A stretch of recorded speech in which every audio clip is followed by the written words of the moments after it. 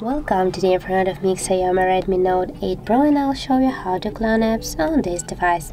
So first you should go to the settings and now scroll down to the apps section.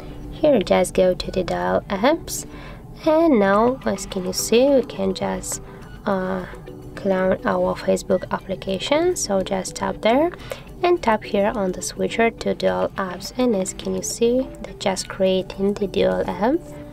Wait a couple of seconds, and here as can you see we got the message that the new icon is successfully added to our device, and as can you see right there we got here to the same apps icons on our screen.